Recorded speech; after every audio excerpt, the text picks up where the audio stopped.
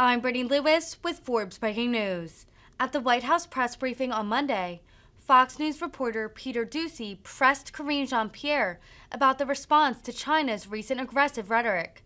Chinese officials have used increasingly hostile language, including hinting at possible military action if Speaker Pelosi visits Taiwan during her current Asia trip.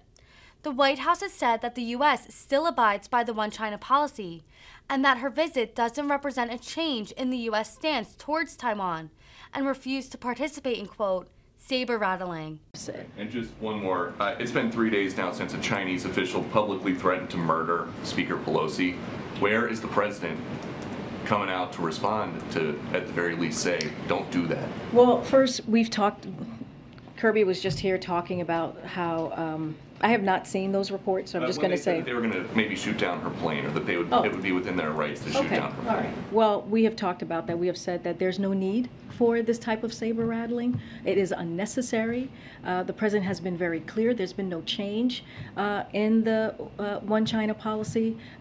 We continue to support the Taiwan Relations Act. What we are seeing from you know, what we're talking about right now, and to be clear, the Speaker has not confirmed, as you heard from my colleague just moments ago, that she is going to Taiwan. It has not been confirmed.